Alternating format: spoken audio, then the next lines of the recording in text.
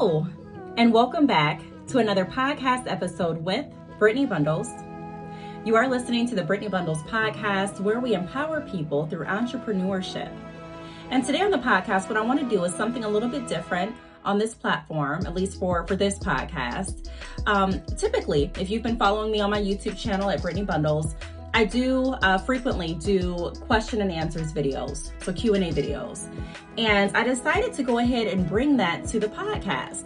So I'm going to be answering some questions that I have received. And I'm going to be just going off of how I feel, my experiences, my advice, recommendations, and things like that. I do want to encourage all of you to share this episode with a family member or a friend. You can share this episode via text message.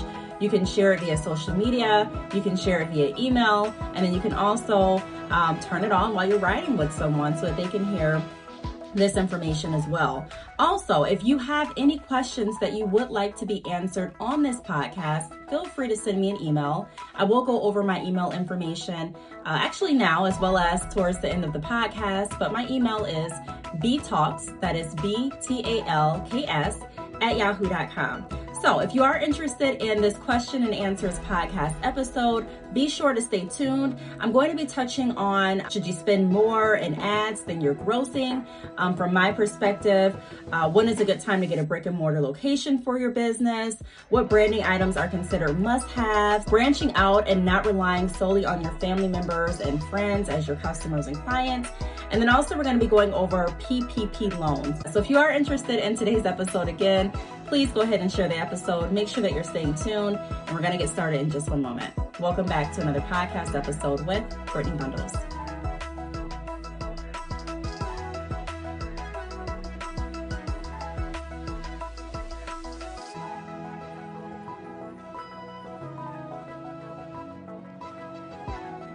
All right, so we are back. Again, we're going to be doing a Q&A on this podcast episode, questions and answers. And the first question that I'm going to start on is, should I spend more in ads than I'm grossing? I actually received this question under one of my YouTube videos, and I did address this question and answer the question to the best of my ability, from my perspective, of course. On my YouTube channel, it's linked in the comments. But I'm gonna go ahead and dive into this. So should you spend more in ads than you're grossing? Now we can look at it two different ways. So what I like to tell everyone that I'm working with, whenever I'm giving business advice, is that every business is unique. That's why it's really important to do consultations. That's why it's really important to structure a business plan and strategize your next moves for your overall goal. Because there are some businesses that have strategically planned to put a certain amount into marketing, knowing that they're not going to receive that much back upfront immediately. For example, you can start a business and you can say, this year we're going to project to spend at least, let's say, $2,000 in paid ads. Okay. Being that this is our first year, we're going to project that we're going to make, maybe let's say you project that you're going to make $800. Maybe you're selling items for $2, and you're like, okay, let's go ahead and say that we're going to, make about $800 this year if everything sticks on pace. There are people that do that. The numbers, again, are just examples, but have that same mentality and that same strategic planning where they purposely intend to spend more in advertising than they know that they're going to, or then they anticipate that they're going to receive back in gross income or gross profit. Now, I do want to say this, being an entrepreneur, it's all about planning. Planning. There are some things that I've done with my business that I have not planned. And there are a lot of things that I've done that I have planned. And I've noticed that there's a drastic difference in the success of my business when I think through and I plan what's going to happen. The goal for every business in every season doesn't have to be the same as what you think it should be, or it doesn't have to be the same as what the next business is doing. Successful businesses typically have, like I said, things planned out so that it can work in accordance to their overall goal. So I know that it may sound taboo to plan on spending more in ads than you are actually grossing, but it is very common. Even working as a loan officer, working with business owners looking to get financing for different things, it would be very common that they would oftentimes spend a lot in advertising and wouldn't receive as much back in gross profit. Now, the underwriter would typically send those loans back and say, hey, we need additional income. We may need a spouse on the application because it's showing that they actually incurred losses. We may need a business partner. We may need additional income to compensate for the losses that we're showing because it's showing that they're spending more than they're actually making. But if you have a plan behind that is going to move your business forward in the long term, I would say, again, that it's not that I don't want to say crazy, but it's not that strange to look at. I constantly get this question a lot, believe it or not. Hey, I don't want to spend more than I'm actually making. But if you think about it, when you first start a business, it is definitely wise to assume that you're not going to make everything that you want to make that first year. Not even the second year, perhaps. And what I like to focus on, not just with my business, but with the businesses that I provide counsel to as well, is I like to look at the overall picture and I like to move towards my end goal. So I understand that even if this season or this quarter or this year is not going to produce the results that I am looking for in the long run, if it's going to move me closer to those results, I'm all for it. Now, on the flip side, there are businesses that have been in business for years. There's businesses that have tried different marketing strategies, different ad campaigns, and they're spending lots and lots in advertising and marketing, and it's really not benefiting their company. What I would say to that is, if you're noticing that you're constantly doing something, and let me say this too, it does take time. A lot of times entrepreneurs, business owners are doing the right action steps. They have the right plan, the right ideas, but they don't give it enough time. And unfortunately, there's not a specific time frame that I can say, hey, this time frame fits all. If your plan is not working by 1 year, or if your plan isn't working by 5 years, then go ahead and just ditch it. I can't do that. Because every business, like I said before, is definitely different and very unique. And every business owner has a different goal for the short term and long term successes of their business. But I can say that one thing that I've tried to do when I noticed that I was spending a lot in ads and it really wasn't making sense to my business and my end goal, I decided to stop my ads. At first, I scaled back a little bit and then I completely stopped. And I found a different strategy to actually promote and advertise and market for free.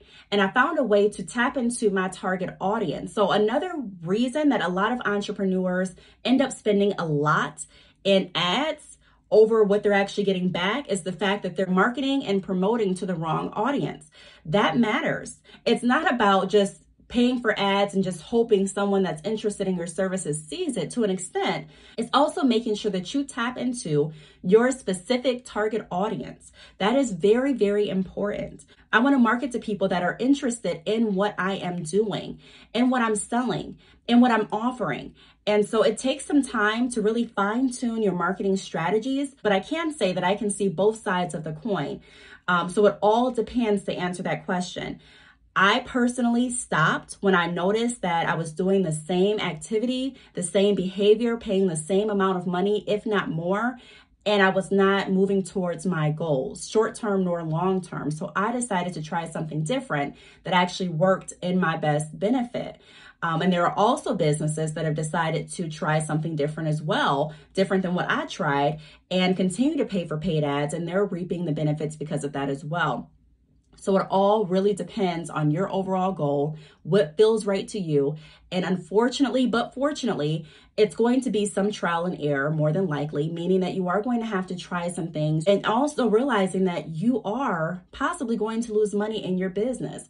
Business is not all about gains, but there are losses that are associated with business as well. So sometimes we do have to go through and do some paid ads and some advertising where we're not paying and really see what's going to work best for us with the understanding that, hey, this may work or it may not, but it's all about finding out and moving closer to that code, so to speak, that we are wanting to crack in order to move us toward our overall vision of success for our business. Now, the second question that I want to move to is, when should I get a brick and mortar location for my business? Now, I don't want to sound repetitive, with this answer, but it all depends. So there are some businesses that create their business plan with the intention of opening a brick and mortar location, and they create their website later. You know, they're wanting to be a brick and mortar location first, and they're not really focused too much on their website. There are some locations or some businesses that have decided to open them both simultaneously, both brick and mortar locations and websites. There are some businesses that only operate online. So it really depends on what you're wanting to do. In my experience, when I opened my salon, having a salon was something that I could not do online. I wasn't going to be able to have anyone doing hair strictly online. You know, that's a service that has to be physically performed. And so I decided to open a location for that reason. Now, once I got into my salon and I realized that it wasn't what I envisioned and it was no longer something that I enjoyed doing, and I wasn't really able to maximize all of the opportunities that I wanted to maximize with my business being at that location most of the time, I went through a few different options in my mind. I went through a few different choices. And after talking to family members and friends and praying on the situation, I ultimately decided that it's going to work best for my business to stop the salon services at that moment and to conduct business strictly online. Now, I can say that that was a great choice for me, but I do want to say this too. If you decide to open your business as a brick and mortar location and you're not really certain, because there are a lot of entrepreneurs that aren't certain as to if they're going to stick in the business or not. There are entrepreneurs that are more certain than others. For example, if I had been running my salon for 5+ years in that brick and mortar location and I was looking for another location, I may feel a little bit more comfortable in that circumstance to mortgage or to actually purchase a building for my second location versus renting. Being that it was my first building, I wasn't completely sure as to how everything was going to go or what I was going to do. And like I've said in a lot of different videos on my YouTube channel, as well as on my podcast, I like to think ahead. So I'm not just planning for today, this month, this year. I'm not just planning for the good. I'm not just planning for the bad, but I'm taking all of that into consideration. And I'm thinking about what's going to be the wisest decision for me. And that's something that takes confidence to be able to do. You have to have some kind of self-assurance to know that, okay, this is something that I feel confident in doing and I'm going to do it no matter what. So when I felt that, I decided to go ahead and rent, because like I said, I didn't know if I was going to stay in that location or not. To my benefit that I did that, because ultimately I did not stay in that location and I didn't have the pressure or the responsibility of having to sell that building. I was able to literally pay out of my lease and move on with my business. So to answer the question, when should you get a brick and mortar location for your business? Whenever you have budgeted the amount of money that it's going to take for your deposit, and I would say at least 6 months of rent. Also, when you have a clear business plan as to how you're going to generate income, even if the main avenue that you're expecting income to come from is not efficient or not up to the amount that you anticipated, what other options do you have to still bring revenue into your business while you have rent to pay, utilities to pay, equipment to pay, and possibly even employees? So once you have everything mapped out as far as the financial aspect and as far as how the business is going to run and operate, also making sure that you're in alignment with the laws for that specific state and for the business that you're wanting to offer, I would say go for it. But go for it in a way that's going to work best for you. Look into the different options. Look to see if there is a buyout option for your lease. Look to see how you could get out of the brick and mortar location if you needed to or if you wanted to. You always want to exhaust all options, not saying that you're going into anything anticipating it to turn out bad, but it's saying that you're going into it with a well-rounded view, understanding that this could go really, really well, or it could go really, really bad. But either way, I want to make sure that I'm still financially stable. I want to make sure that my assets are protected, and I want to make sure that I can still pivot my business so that my business can still operate even without this brick and mortar location. So pretty much to sum it all up, when everything is in order, finances, your business plan, the structure, also your fallback plans, other additional revenue options in case your mainstream is not working as efficient as you anticipated it to, then that would be a time that I would recommend looking for a brick and mortar location. Also, if you are realizing that it's more beneficial to sell in person or to provide a service in person than it would be online. There are a lot of businesses that have started brick and mortar locations and have transitioned to strictly online because they found that it works better. They're making more money online and they don't have as much overhead costs. So just taking into account what's going to work best for your overall goal, plan, and your business. Now, the next question is, what branding items are considered must-have? In quotation marks, must-haves. So again, it really depends, but to sum it up, just to provide a blanket answer, I would definitely say business cards. Now, I made a video on my YouTube channel about a year ago, and I was asking in that video for others' opinions, just wanting to know if business cards are important to people still or not. Some people said they were, some people said they weren't. Some people said that they use their social media as their business card, so they provide their social media information when anyone asks. Some people said that they still really believe in business cards. For me personally, I would recommend everyone that I am working with to have business cards, including myself. Why?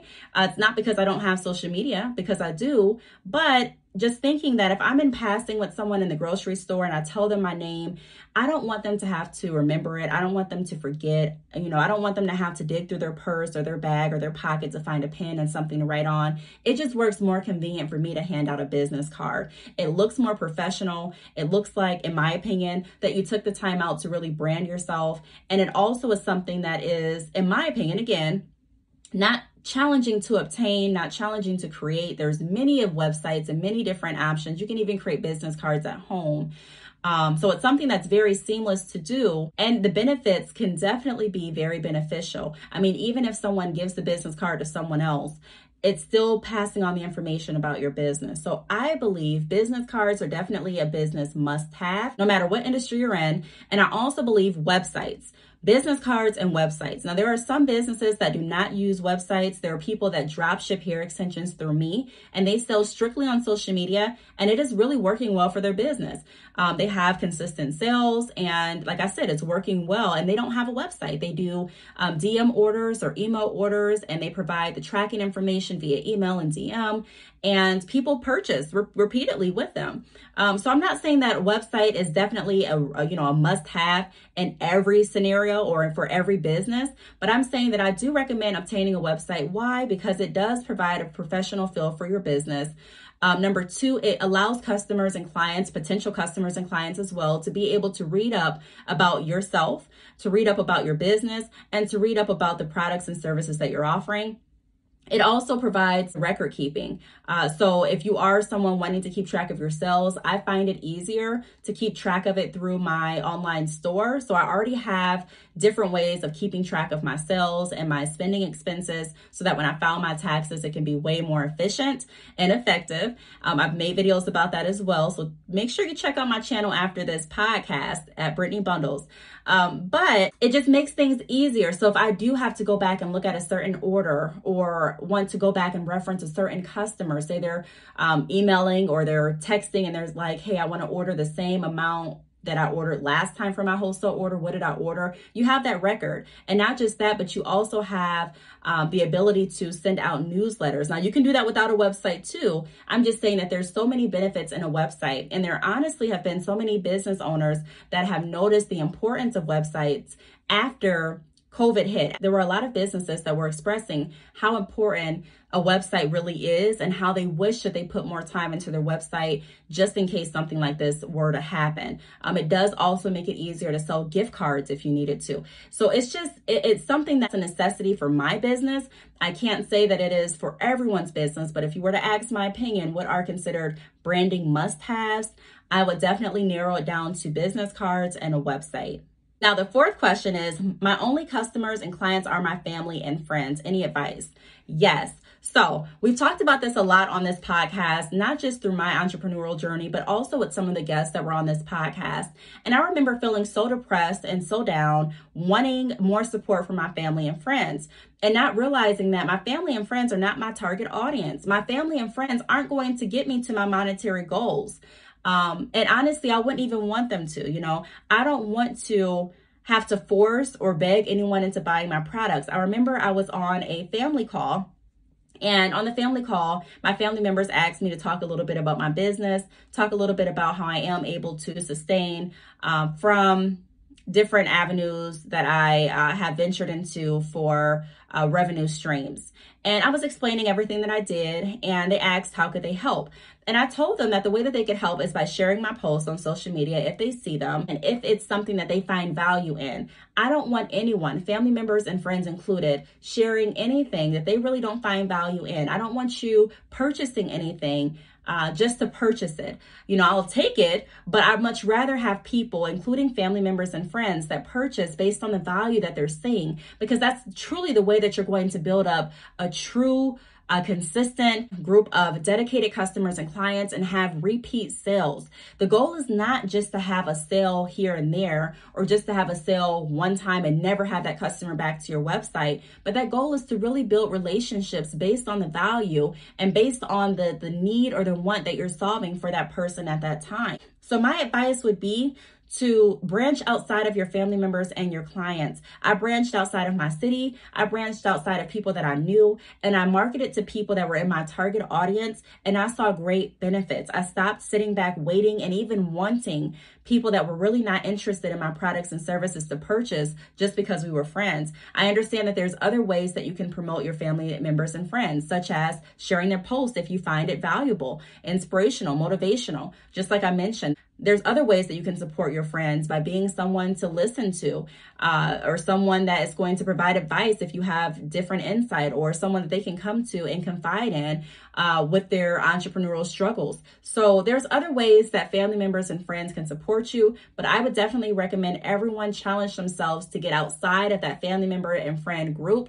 Now, it is definitely okay to sell to your family members and friends. Honestly, if the family member that you're considering selling to, or the friend that you're considering selling to, is interested, I would definitely recommend selling and promoting your products and looking at them as customers and clients as well. I talked about in my ebook too about how I recommend starting within your family members and friends to promote your business. Now, one of the reasons that I recommend that is so that it gives you more experience, and it kind of helps you become more familiar with offering your products and services, with being able to ask open-ended questions. And it gives you practice so that when you're outside of that ring and people are not biased and they're not listening just because you're you, but they're actually deciding if they want to listen to you or not based on how your presentation is, and based on how you treat them, and based on the quality and the value that you ultimately can provide to them through your products and services.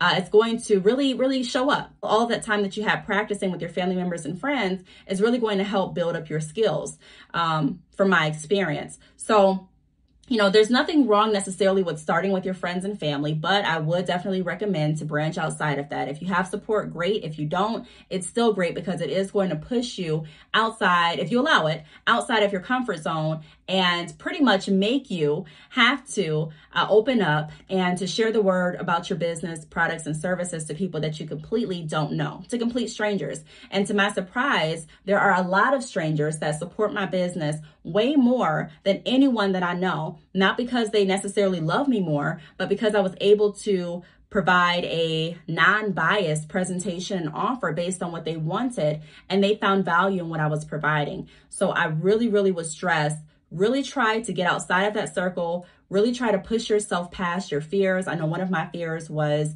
talking to different people, breaking outside of my shell, not being too shy, but it's either like I'm doing it or I'm not. That's what I had to tell myself. Either you're going to do this business to the best of your ability or you're not. So I decided to do that. Now, the last question that I'm going to go over is who qualifies for PPP loans?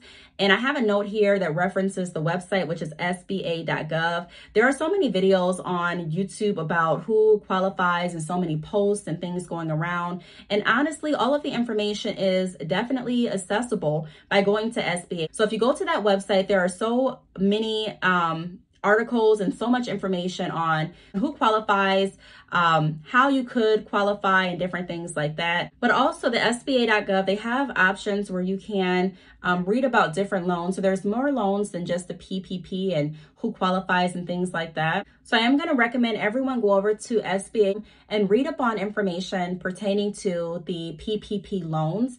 They also have different loan options on their website, but I'd rather you go over there and just learn more information about everything that they have to offer.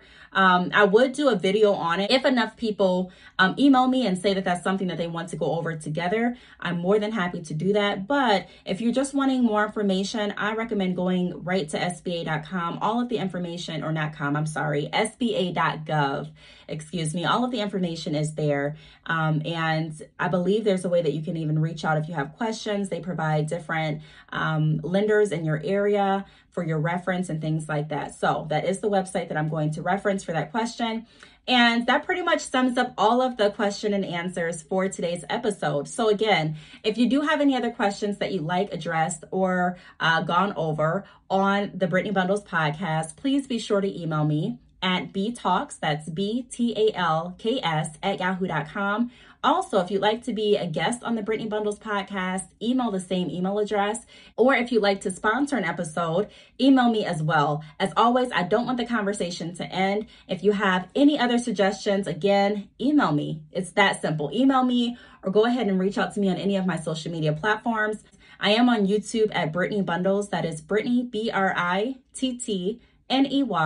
Bundles, BUNDLES. I'm on Facebook, Brittney Bundles, Twitter, Brittney Bundles, and Instagram, Brittney_Bundles. Until next time, I'll talk to you on the next podcast episode.